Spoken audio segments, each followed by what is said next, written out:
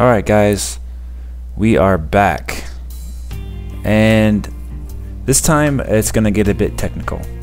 I think you guys are gonna enjoy this though. As research continues, more research continues about Nintendo and their involvement with this development of the NX. As time goes on, things start to become clearer as far as how the graphical performance and what type of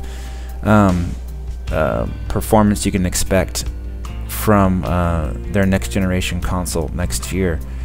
Now, back in September of this year, Nintendo joined what is known as the Khronos group, and what they are is basically a multifaceted developer of these application programming interfaces for developers to use in their games, also known as APIs.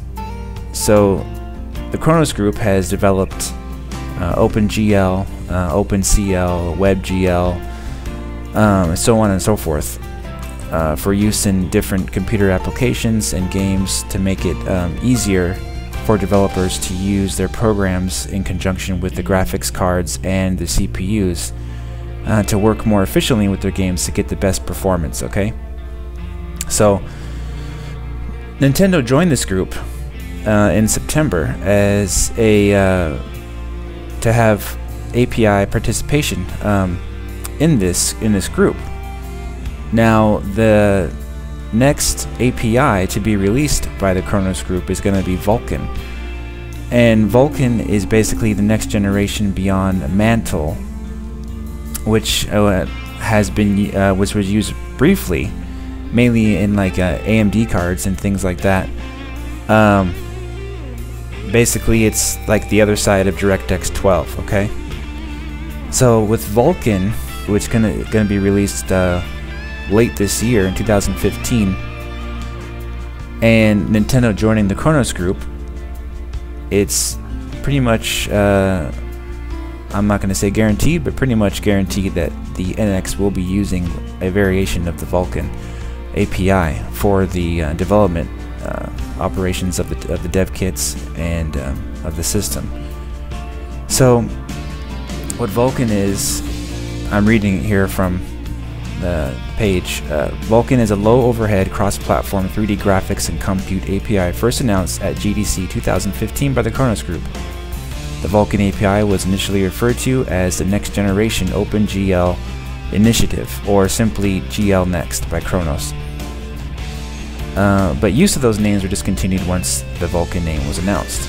Like OpenGL, Vulkan targets high-performance real-time 3D graphics applications such as games and interactive media across all platforms, and offers higher performance and lower CPU usage, much like DirectX 12 and Mantle. In addition to its lower CPU usage, Vulkan is also able to better distribute work among numerous CPU cores, as concluded by a simulation that used an infinity fast GPU as a 16-core CPU. Vulkan is derived and built upon components from AMD's Mantle, so basically like an improvement on Mantle that they had just briefly there. It didn't last very long, but Vulkan is a higher version of that, which looks like it's going to be used by a vast majority of developers who don't want to use Microsoft's DirectX 12, which I know that Nintendo and Sony don't want to do. Now, so basically, this API, what it will do is make it so the graphics card of the whatever GPU they're using will be used more so and more efficiently with less draw calls from the CPU. Now, a draw call is basically the GPU communicating with the CPU, asking it to draw something on the screen. So you're talking about large number of items on the screen at once. So you got a gigantic city full of people, you got gigantic landscapes full of trees and grass and you know, basically the CPU of a PC or a console, it needs to draw that information on the screen, and the GPU will fill it in with graphics. So there you got your wireframes, you got your geometry, right? So this API, Vulkan, is going to be, what it looks like is going to be just as good as DirectX 12, or maybe even better, because the Mantle was already basically just as good as DirectX 12. So you're going to have a lot of reduced CPU overhead, reduced CPU bottlenecking, allowing higher throughput for GPU calculations and rendering.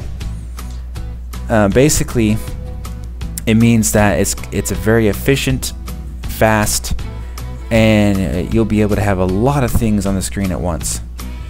Now,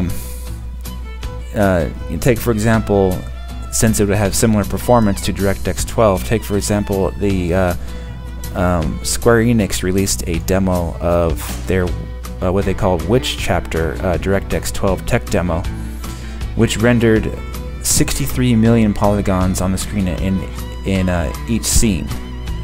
Okay, fully rendered and fully shaded. Now, of course, they were using a really high-end PC to accomplish that.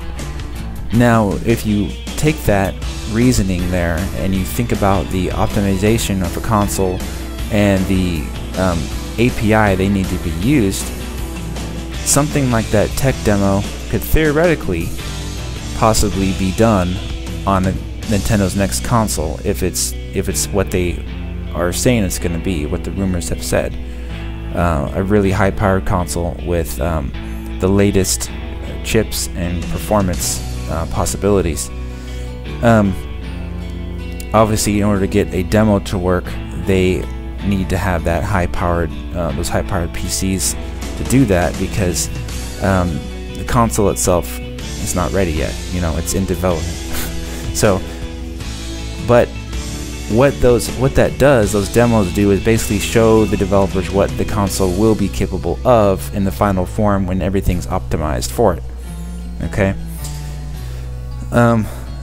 So it's really exciting to see that Nintendo is going to be involved in this Khronos group with the latest API infrastructure, because what it means is that the PlayStation 4, which doesn't use Mantle, doesn't use Vulkan, it uses a lower level API. You can research it for yourself. I'm not going to do it here for you, but the good news about that is that developers can still make their PlayStation 4 games and still port them up to a console that is more powerful like the NX and not have a problem. Now, since the PlayStation 4 uses a different API, it may be more difficult for them to port a NX game to the PlayStation 4, because the PlayStation 4 uses a different API. So it would be in Sony's best interest to adopt the Vulkan API for the PlayStation 4, maybe at a lower level, and the games would be able to run on both systems, or ported to both systems. A developer was saying about the Vulkan API is that it would be great if they could make a game for the Steam box, you know, the higher powered PCs, and be able to port them to PS4 a lot easier. So there's another possibility there of more parity in the future. But so it's really interesting to think about the possibilities of where the tech could go. Now, you're looking at a little bit here at this demo, and it looks absolutely amazing, of course. But also you have to remember that Square Enix also showed a Final Fantasy 15 demo running on the PlayStation 4 that looked extremely impressive, and granted not as good as this, but you know, we're getting to the point where the graphics are getting so realistic that they look even better than real life, honestly. Like, it looks like fantasy mixed with reality. So either way, you know, granted, the the NX is not going to be as raw powerful as a Quad Titan X running an SLI on the top of the line CPU. We know that it's not going to be that powerful. but the API that they use for the console is going to be imperative in order for them to get the most to the metal graphical performance from the GPU while taking the load off the CPU to render the most amount of objects on the screen at once. For example, 63 million polygons, for example, fully shaded, and all different kind of lighting effects going on at the same time. The API has a key role in this, so keep that in mind when you hear more about Vulkan in the future. And you can bet that Nintendo's going to use it, because guess what? They're a part of the Khronos group. Alright guys, we'll talk to you later.